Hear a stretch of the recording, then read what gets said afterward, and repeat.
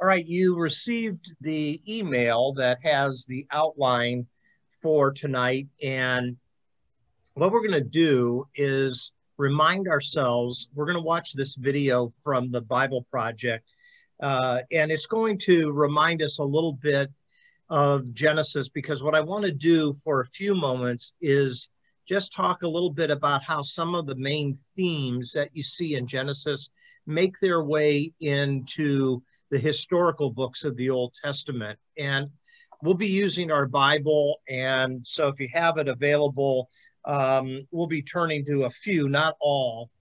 There's a number of references in that handout, but we'll be looking at a few of them, and we'll mostly be starting in Exodus and then just kind of moving forward in the Old Testament, just looking at a few things here and there. This could be kind of a study in and of itself if you were to really dig deep in a lot of the other literature of the Old Testament. It pops up in various ways, but I'll just kind of give you a taste of how that works. But in order to think a little bit about what we have talked about in the book of Genesis, there's a 4-minute video, and since you're going to be able to hear the sound this time, I think it'll help us as we launch into this last study. So here we go. We're walking through the book of Genesis, which is made up of these two main parts. And the first part begins in the garden, where we watch humanity spiral downward in self-destruction, and it ends in the Tower of Babel, where a rebellious humanity is scattered by God. Then the second part of Genesis zooms in and focuses on just one family. And right in the middle is this story that links the two parts of Genesis together and helps us understand what the whole book is all about. So how do we get from the Tower of Babel to the story here in the middle? Well, after the scattering at Babel, there's this genealogy, and it follows one of the tribes all the way down to this one guy named Abram. You probably know him as Abraham. And God starts making all these promises to Abraham, like he's going to bless him and give him a ton of kids. And he says that through him and his family, all the nations of the earth are now going to find God's blessing. So basically, God is trying to restore humanity back to the goodness of the garden and to his original intentions for the world. So it's like his rescue plan for humanity. And that's why the whole second half of Genesis is about this one family. And so you have Abraham, and then he has his son Isaac, who has Jacob, and then Jacob has 12 sons. And to each generation, God renews his promise to bless them and all nations through them. So because of this promise to use this family to rescue the world, it's pretty easy to read these stories as examples of how to be a good person. But actually, for the most part, this family is totally dysfunctional. So for example, let's go back to Abraham. This whole story is about God giving him and his wife Sarah a family, but 2 different times. He basically gives Sarah away to other men by denying that she's even his wife. And then Sarah gets impatient about having a son, and so she makes Abraham sleep with her servant girl, which then causes all of these other problems in the family. So they get really old, and you begin to think that there's no way they're going to have a kid of their own. But then, miraculously, they do. It's Isaac. And Isaac, he has 2 sons, Esau and Jacob, and it seems like things are going pretty good. But Jacob, the younger brother, wants the family's inheritance, which belongs to Esau, the older brother. So he devises a plan where he's going to steal it from his father, Isaac, who at this point in the story is now old and blind. Which, who does that? Horrible, stealing from your blind father. Yeah, and then he just takes off. So Jacob goes on from there to have 12 sons, big family. But Jacob loves his 11th son, Joseph, way more than all the others. And so he gives him the special Technicolor dream coat. And his brothers, because of this, come to hate him. So much so that they plan on killing him. But they don't. They instead just sell him as a slave down in Egypt. Now, while in Egypt, through this crazy series of events, Joseph goes from being in a prison cell to becoming the second in command there. And so later on, the whole Middle East falls into this food shortage. And Joseph's brothers, they come down to Egypt looking for food. And then when they get there, who should they find as the ruler of the whole land? It's Joseph, that guy they sold into slavery. But he actually saves them from starving to death. And so here you have it. These are the great-grandchildren of Abraham who have done this heinous act to their brother, but God has transformed their evil into something good. And that's exactly what Joseph says here in the last paragraph of the entire book. He says, you guys planned all of this for evil, but God planned it for good, to save people's lives. Now, these words, they conclude the book because they actually summarize the message of the whole story so far. Humans keep choosing evil, and we are thinking they're screwing up God's plan, but he keeps turning their evil back into good. And somehow, he's going to use this family to restore humanity back to the garden. So that's the book of Genesis. But we still don't know how exactly he's going to use this family to bring us back to the garden. Well, yeah, but this is just the first book. So that's what the rest of the Bible sets out to answer. Okay, so I thought that was a pretty good, quick summary and helps with the visual where you can kind of visualize the personalities that are in the book and so forth. So this book doesn't stop in the last chapter. It has an influence, as that video told us, on into the other books of the Old Testament. And there are several themes that keep popping up in the middle of these, what I call historical books, because the way the Old Testament is structured, you have Genesis through Nehemiah, that they are basically historical narratives. I mean, the book of Leviticus is a law book, but it fits into a historical setting. And then you have the poetical books, Psalms and Proverbs and Job and Song of Solomon and Ecclesiastes. And then you have the prophets, and you have the major prophets and you have the minor prophets. So you have 17 historical books, you have 5 poetical books, and then you have 17 prophetical books. And of course, the prophets fit into that historical narrative as well. So by calling them the historical books, even though there is a mixture of different types of literature that you find in the first 17 books of the Old Testament, yet at the same time, it's all built upon this history that began in the book of Genesis. So I want you to notice right here, Genesis is about the promise that is made to the patriarchs, embraced mainly in 3 themes: the blessing of receiving the covenant as a chosen group of people, the progeny, that they're going to grow and multiply, they're going to become numerous, and that they're going to have a land that they will be able to call their own. So these 3 are very important themes that keep popping up in the upcoming books. So here's where I want you to see it. And again, this is just kind of illustrate how it works itself out. So if you have a Bible, turn to the book of Exodus. So we're done with Genesis, but the influence of Genesis begins right away in the book of Genesis. I mean, in the book of Exodus, rather. So if you look at Exodus chapter 1, you'll notice that before we get into the big plot line of the people being enslaved to Egypt and that they would need to be delivered, you'll notice the book begins with the renaming of the 12 tribes. So you see here in verse 1, it says, "These are the names of the sons of Israel who went to Egypt with Jacob." And then it lists the sons. And in verse 5, it says, "The descendants of Jacob numbered 70 in all. Joseph was already in Egypt."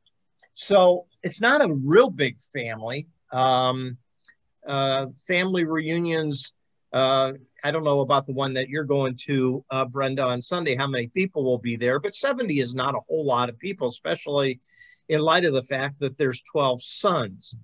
And so this family goes down to survive the famine.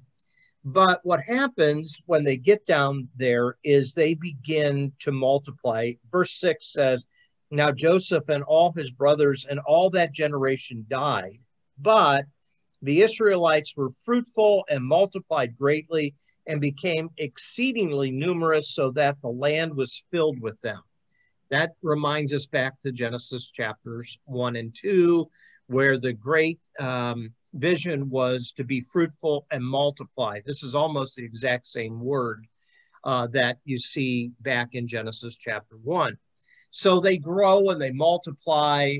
We're not given a numerical counting at this point, but it was enough that it caught the attention of the new Pharaoh. In verse 8, then a new king who did not know Joseph came to power in Egypt, and he said, verse 9, look, the Israelites have become too numerous for us. So they're concerned about the fact that this group of people could be a potential military threat against the Egyptians. And so come, we must deal with them shrewdly, or they will become even more numerous. And if war breaks out, they will join our enemies and fight against us and leave the country. So this new Pharaoh arises because the family of Jacob is actually carrying out the creation mandate that we saw all the way back in Genesis chapter 1. Does that make sense to everybody? So now in chapter 2 of Exodus, this covenant is reiterated. Verse 23 says, during that long period, the king of Egypt died. The Israelites groaned in their slavery. So in the meantime, we find out that they have been enslaved, and actually they will be enslaved for 400 years. And they cry out, and their cry for help because of their slavery went up to God. Verse 24, God heard their groaning, and notice, he remembered his covenant with Abraham, Isaac, and Jacob. And that was the theme that we saw so often in the book of Genesis, this covenant. And God keeps reiterating this promise to the descendants. And verse 25 says, so God looked on the Israelites and was concerned about them.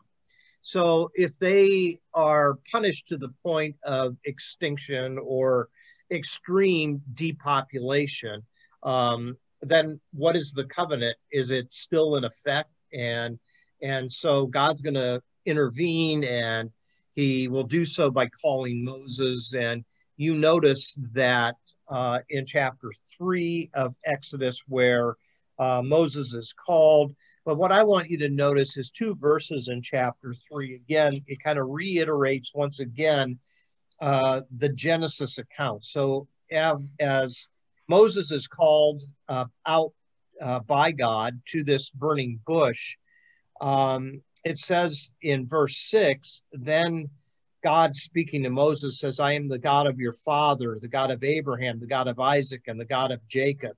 So again, it's reiterating that covenant we saw in Genesis. And so what does that covenant entail? If you jump down to verse 8, it says, so I have come down to rescue them from the hand of the Egyptians and to bring them up out of the land into a good and spacious land, a land flowing with milk and honey. So this is bringing up all kinds of Genesis imagery where the land is promised to Abraham and his descendants. And again, if you were to start the Bible at the beginning of Exodus rather than with Genesis, you wouldn't know this backstory, and you would kind of scratch your head a little bit and say, what is it? What's going on here? I don't understand what he's talking about. But this is assuming that we understand that the Genesis narrative called out Abraham and gave to him promises. That makes sense to everyone?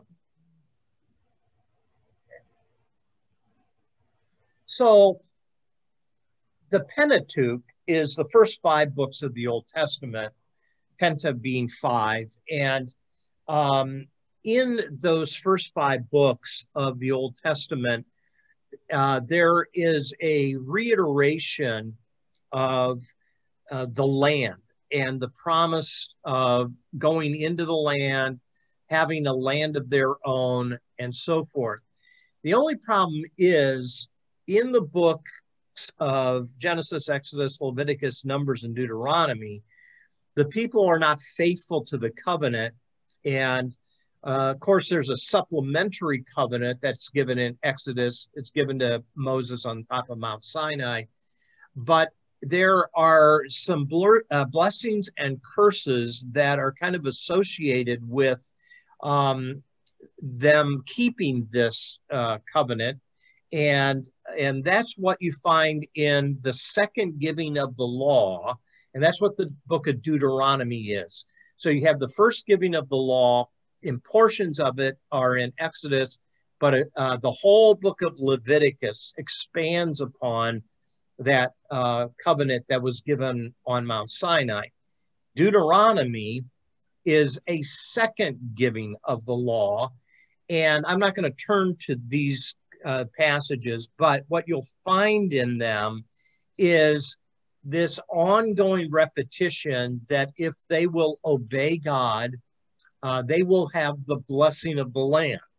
If they disobey God, then they will experience captivity, that they will be overrun by foreign oppressors, that type of thing. So this has already been said once before. It's just reiterated again in Deuteronomy because of what happens in the book of Numbers. And that is the people make their way out of Egypt. They go up, they're about to enter into the land. 12 spies go out to spy out the land to see what they're up against. 10 of those spies come back and say they're too big, they're too strong, they have too many weapons, we're not going to overtake them. Only 2, Joshua and Caleb, come back and say, no, God's given us this promise, we should go on in. Well, what happens is the people listen to the majority report, and that they turn back. And one of the things that they will do is wander in the wilderness for about 38 years. And we round up to 40 because ultimately they have been camped out for a while at Mount Sinai, where they received the law and they're beginning to establish themselves as a newly formed nation. However, in that wandering, the generation that had been given those promises built upon the book of Genesis is they die off. And so the next generation that's going to go in under the leadership of Joshua needs to have the reiteration of the law given. And so that's what the book of Deuteronomy does. It gives a second giving of the law. And if you read, and Deuteronomy is a lengthy book, if you read through the book of Deuteronomy, you'll say, I've read this before. And you did, because it was found in Exodus and it was found in Leviticus and so forth. So, you know, Deuteronomy reiterates that all over again. So it too is built upon Genesis. But what is its concern? The book of Deuteronomy is primarily concerned about getting into the land. And so the land becomes the focus of the book of Deuteronomy. But it is built upon what I just told you in the book of Numbers, where the people turn back, and then they begin to accuse Moses of, rather than bringing them into a land that's flowing with milk and honey, that he has brought them into the wilderness to die. And so they will turn on Moses, and they want to kill him. And what we find in the book of Numbers, so you want to turn to your right again from Exodus. You're going to go past Leviticus, because no one really wants to stay too long in the book of Leviticus. No. And you'll come to the book of Numbers. So come to chapter 16 of Numbers. And when you get there, this is on the heels of chapter 13, where the spies are sent out and the people rebel in chapter 14. And then you get to chapter 16. And when you get there, you find down in verse 13 this accusation that is brought out against Moses. Isn't it enough that you have brought us up out of a land flowing with milk and honey? They're describing Egypt. Okay, you brought us out of a land flowing with milk and honey to kill us in the desert. So they have kind of flipped in their thinking. Many of them felt that it was better that they would have stayed in Egypt, that they would have been more prosperous in Egypt, and that they would have had more resources available to them. And one more place over in Deuteronomy, not Deuteronomy, Numbers chapter 20. So if you just go to the right for a second, when you get to chapter 20, what you're going to find is God has a plan to make provision for these people that are wandering in the wilderness, the water and the manna and that type of thing. But here's the setup. In verse 1, it says, in the first month, the whole Israelite community arrived at the desert of Zin, and they stayed at Kadesh. There, Miriam died and was buried. Now, there was no water for the community, and the people gathered in opposition to Moses and Aaron. They quarreled with Moses and said, if only we had died when our brothers fell dead before the Lord. Why did you bring the Lord's community into this desert that we and our livestock should die here? Why did you bring us up out of Egypt to this terrible place? It has no grain or figs or grapevines or pomegranates, and there is no water to drink. So they would just as well go back to Egypt. But God is going to provide water from the rock, and that's the rest of chapter 20. And we know the story of the provision of manna because God wants to keep them moving ahead because he intends fully to fulfill that Abrahamic covenant that we were looking at in the book of Genesis. So it seems as though now, because the people are starting to rebel, that God is still committed to give these divine blessings to an unworthy people. And he keeps promising them rest. And you'll notice right here in the highlighted portion, now we're going to come over to the book of Deuteronomy. So we'll go to the right, past Numbers to Deuteronomy. And when you get to chapter 3, I want you to notice, I'm not going to read all these verses, but I want you to notice what keeps popping up because it's tied back to Genesis. When God had finished the creation week, he rested. And there is this expectation that when the people finally get into the land, they will be able to rest as well. So look at verse 18. It says here, I commanded you at that time, the Lord your God has given you this land to take possession of it, but all your able-bodied men armed for battle must cross over ahead of your brother Israelites. However, your wives, your children, and your livestock, I know you have much livestock, may stay in the towns I have given you until the Lord gives rest to your brothers as he has to you. And they too have taken over the land that the Lord your God is giving them across the Jordan. So you'll notice that word rest. And it seems as though what was shared in the book of Genesis keeps being repeated. So you're in Deuteronomy chapter 3, verse 20, go over to chapter 12 and verses 9 and 10. I'll start verse 8. That's where the paragraph begins. It says, you are not to do as we do here today, everyone as he sees fit, since you have not yet reached the resting place. Do you see the theme there again? The new land that was promised all the way back in Genesis was to be a place of what? Rest. And what do we mean by rest? Laying on your hammock? No, the idea of rest is absence of conflict. That is peace. They can experience peace. So the land is very important, and it's all built on Genesis. You'll find in the book of Leviticus, we're not turning there, God gives certain types of commands that the people are to respect the land and not defile the land and allow the land to rest as well.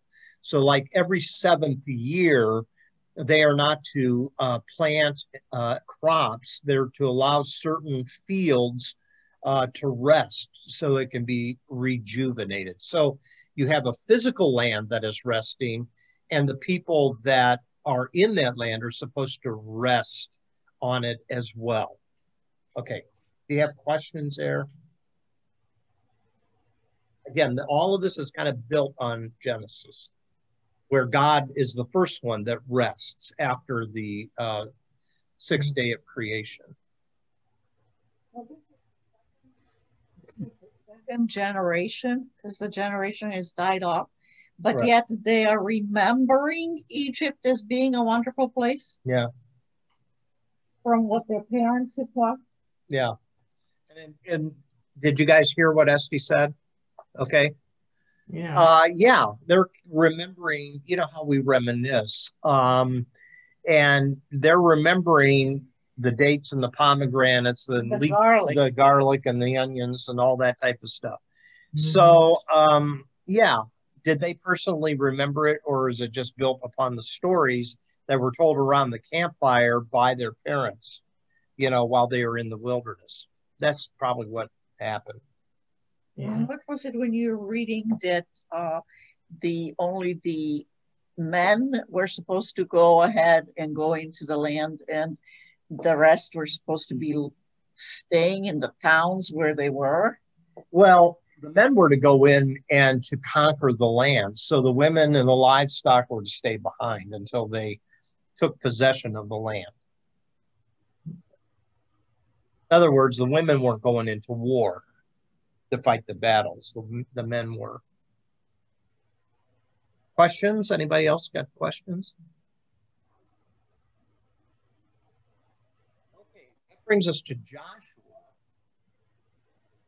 Trust me, we're not going through every book of the Old Testament. I'm just showing you little bits and pieces where this shows up. So this creation week that ends in rest is interesting because it'll show up in the New Testament as well. In the book of Hebrews, this idea of God still wants to give his people rest. But it will take a while for the people to experience rest. And in the book of Joshua, you have Joshua taking over the leadership from Moses. As they move in across the Jordan River, one of the things that they begin to do is they begin to take the land as it's portrayed here in Joshua. So what you have in the book of Joshua is a number of battles are being recorded, and they cross over the Jordan, and the first place that they will come to is Jericho, and there's other things that are mentioned after the fall of Jericho, which is in chapter 5. But if we fast forward in the book of Joshua to chapter 21, so you have all these skirmishes that are taking place, and then you have the land for the 12 tribes. And when you get there, you have in chapter 21, you have the listing of the tribes and where they're going to reside. That's where they're going to set up their communities. But at the end, what you find is it says this. So the Lord gave Israel. Harry? Yeah.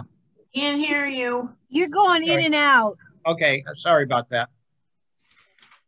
Yeah, when I turned it to let Esty be on the screen, this must be a one-directional microphone, so I apologize. Am I coming through okay now? Oh, yeah. Now. Okay, very good. So take a look at Joshua chapter 21 and verse 43. It says, so the Lord gave Israel all the land he had sworn to give to their forefathers, and they took possession of it, and they settled there. The Lord then gave them rest on every side, just as he swore to their forefathers. Not one of their enemies withstood them. The Lord handed all their enemies over to them. Not one of all the Lord's good promises to the house of Israel failed. Every one of them was fulfilled. What are those promises? Those are the promises that go all the way back to the book of Genesis. And you'll see two things here. The land and rest are repeated again in the book of Joshua. Thoughts there? Comments?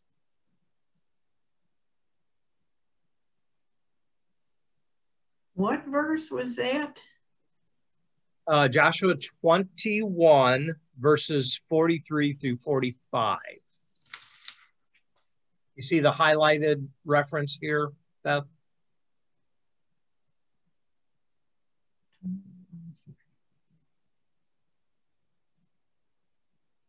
Okay. Well, somebody missed that in this Bible. I don't know what happened. Are you in Joshua? Yeah. And I get to 33. This page is stuck together? No. Boy, I got ripped off and I didn't even know it. That's the shorter version Bible, huh? You got the edited version. Yeah, I got the I don't know what version, because then it goes to 22. Well, maybe you have a page missing out of the Bible. I think so, or something. Yeah. Well, it's there. You'll have to look in a different Bible that you have. Yeah, I have to look in different, man. And this is the one I like. It has the little tabs and it has explanations. Jeez. Maybe they didn't have an explanation for that page, so they took it out. I guess so. Well, do you have the book of Judges in your Bible? Yes, I do. Okay, so you go to the book of Judges. Now, the book of Judges is a fascinating book. It's a gory and bloody book. When they are in the land, once again, the people begin to struggle for the territory that they're in. They are no longer experiencing rest, because the tagline in the book of Judges is every man did what was right in his own eyes. So it seems as though they fall away from this covenant commitment. And every time they do, there is a foreign group of people that take over parts of the land, and they are under oppression for a while until God raises up a judge. Now, when you think of judge, don't think of a long robe and a gavel. Think of a military leader. A judge is one that would lead the resistance against these people that have taken over. And so, you know, some of them, like Samson and Gideon. I'm sure you've heard some of these names, but there's a long list of them in the book of Judges. But it is all trying to get back the territory that they have lost. And this is the book of Judges covers hundreds of years. And it's what we find if you go to chapter 5 of the book of Judges. We're finally told that after there is, let's hear it for a woman judge by the name of Deborah. She is able to conquer their enemies. She leads them, and it's a fascinating story. But at the end of it, here's what we find in chapter 5, verse 31, the very last line of the chapter. It says, then the land had peace for 40 years. And it's the same idea as rest. Finally, the land is able to rest. And then as soon as the period is put in place in verse 31 of chapter 5, in chapter 6, verse 1, it says, again, the Israelites did evil in the eyes of the Lord, and for 7 years he gave them into the hands of the Midianites. That's the story of the book of Judges. No rest, and then a judge delivers, and then there's rest for a while. The people don't learn their lesson about following other gods. There are oppressive tribes that then begin to take over portions and territories, and God will have to raise up another leader to keep that unbroken string of promises all the way back to Genesis, that they will have a land and they will be able to continue to build toward the future in the land that God had promised all the way back in the book of Genesis. Any thoughts there? Any comments there?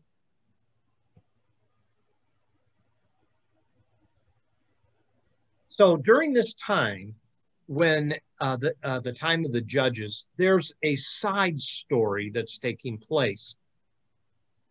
And it's the book of Ruth. And we did a morning series on the book of Ruth. But what's interesting is that Abraham's first experience in the land of Canaan was not to marvel at the abundance of milk and honey, but because there was a famine in the land, he had to go to Egypt to get resources. That occurs with Jacob, and now it occurs as well with a guy by the name of Elimelech, who has a wife by the name of Naomi.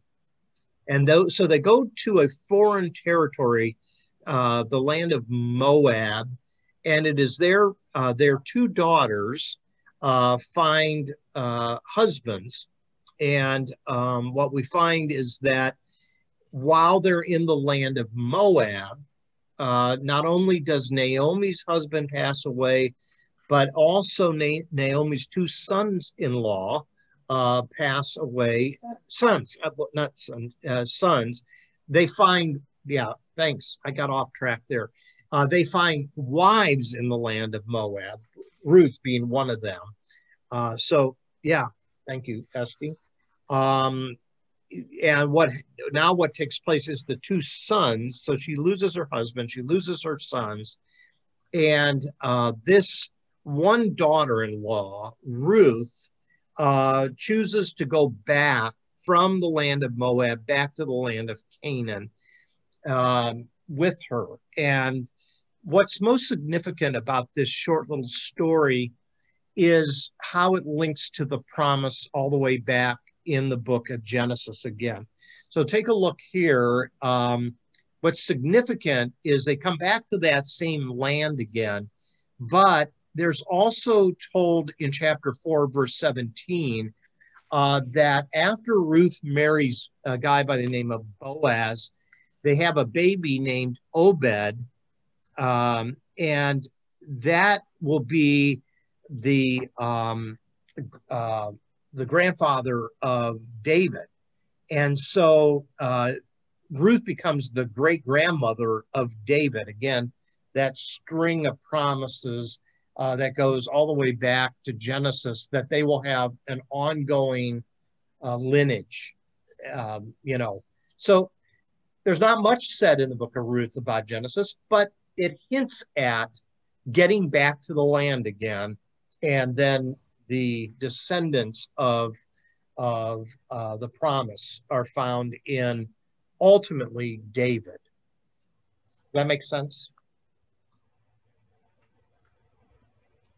Okay, now you get this gets very dense at this point in the Old Testament, because you have 1st and 2nd Samuel, you have 1st and 2nd Kings, you have 1st and 2nd Chronicles.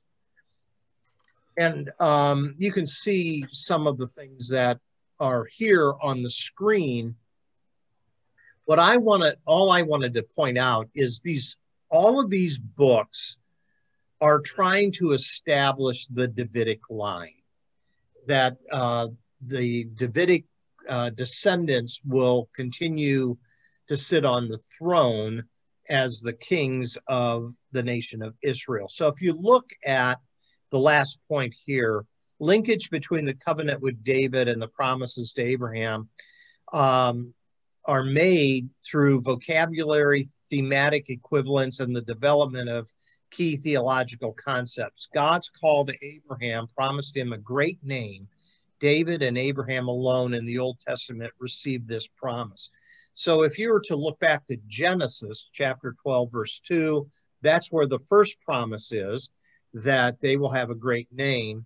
But if you go to 2 Samuel chapter 7, this is another covenant. So remember that cutting of the covenants goes all the way back to the book of Genesis, where God makes a covenant with humanity after the flood, and then makes a covenant with Abraham. And now there is what's called the Davidic covenant. And so God makes a promise to David that there will always be a descendant of his on the throne. So if you come to chapter 7, look at verse 8. It says here, "Now then, tell my servant David, this is what the Lord Almighty says. I took you from the pasture and from following the flock to be ruler over my people Israel.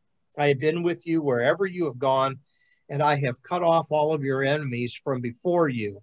Now I will make your name great, like the names of the greatest men of the earth. And I will provide a place for my people Israel, and will plant them so that they can have a home of their own and no longer be disturbed." Again, that idea of rest comes into play here. So a Davidic descendant, a covenant, a land, a people, and rest. All of these are themes that go all the way back to Genesis. You have some thoughts there? Where was this? 7, yeah. Verse 9. Yeah. Isn't it in your text there? Oh. Okay, one more slide. So you'll find little traces of Genesis in 1st and 2nd Chronicles, also in the book of Ezra and Nehemiah, and that finishes off the historical books. The difference between these 3 or 4 books in our English Bible, Chronicles is 1 book in the Hebrew Old Testament, but anyways, these are all post-exilic books written after the people have come back from the land of being in Babylon. And it seems as though what Chronicles especially is trying to do is, in light of the fact that the people have been exiled from their homeland for so many years, when they do get back into Jerusalem, who's going to make the claim to have the right to rule? And it seems as though 1st and 2nd Chronicles is retelling the story all over again to clarify that it is the sons of Jacob, and in particular, the Davidic covenant makes the tribe of Judah the most prominent among all the brothers, and that there should be a continued ruler that comes out of David's line. So I'm going to turn to one more passage of scripture, and then we'll be done. And that's in 1st Chronicles chapter 5. So if you go to the right after 1st and 2nd Samuel, 1st and 2nd Kings, you come to 1st Chronicles. And if you come to chapter 5, this is interesting on how the chronicler tries to once again reestablish that Judah is the most important son of Jacob, and that Judah's line ultimately produces David. So take a look at verse 1. It says, "The sons of Reuben, the firstborn of Israel." He was the firstborn, But when he defiled his father's marriage bed, his rights as firstborn were given to the sons of Joseph, son of Israel, so he could not be listed in the genealogical record in accordance with his birthright. And though Judah was the strongest of his brothers and a ruler came from him, the rights of the firstborn belonged to Joseph. And so there seems to be a reestablishing of the favored Joseph, and then Judah being the strongest of the tribes that produced David. What's fascinating here, though, is, again, what we saw in Genesis, and that is not following the accepted tradition that the firstborn is the most important child that is born, deserving of double the inheritance.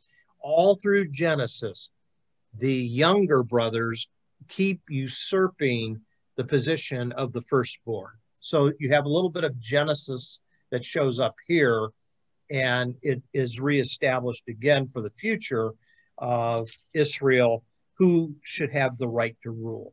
So, okay, that's all complicated, but my point is Genesis is a foundational book, and it keeps popping up all through the Old Testament. And if you didn't have Genesis, you would not be able to really understand a lot of the flow of the rest of the Old Testament historical books, especially. So that's where I want to kind of finish off our study. Do you have any lingering questions, comments that you want to talk about for a minute or two?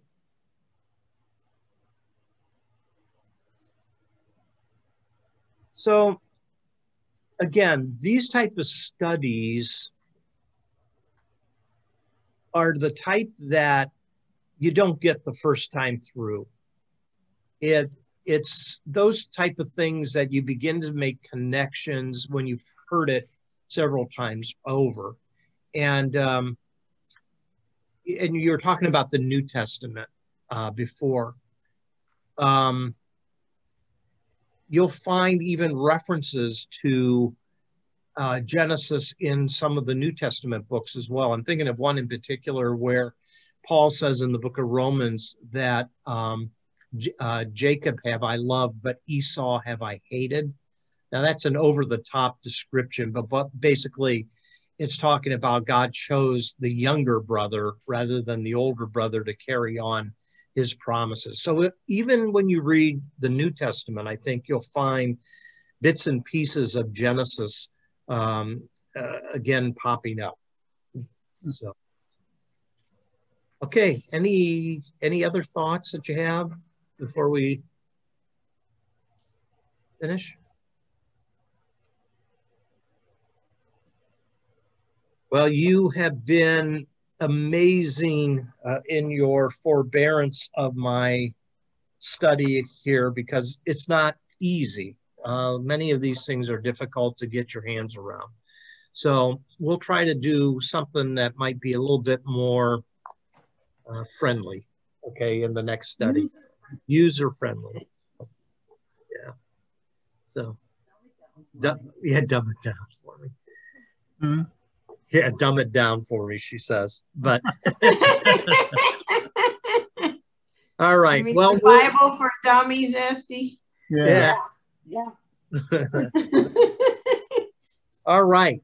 So we'll close off tonight for and then I'll let you know the date when we'll start a new study. I'll send out an email to you, and after I pick something out, I'll send that out and to you, and then I'll pick a date, and we'll start back in person again. I kind of like seeing you face to face, but for the summer months, I thought it was good to do it online and that type of thing. So we'll continue to do in person, and then we'll record it and upload it like we did before. So if you miss something, you can catch it later. So, all right, thanks everyone, and we'll call it an evening, and we'll see you on Sunday. Okay. Okay. Okay. Yeah, Saturday. We'll see you on Saturday. Okay, Saturday. take care. Bye-bye. Hey, Pastor. What? Hey, Pastor. What's that? Monica, I was talking to Monica and she said she saw First Christian Church up for sale. Yeah. And they're asking 500,000. Now, if they sell that, who gets the money?